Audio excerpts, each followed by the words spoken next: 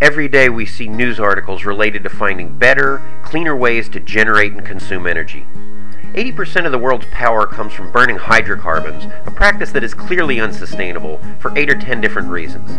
But we live in a world of tough realities. We'd all like to have inexpensive clean energy, yet the migration to renewables comes at a significant short-term cost. So what should we do? Hi, I'm Craig Shields, editor of Two Green Energy and author of dozens of reports as well as a recent book on the subject.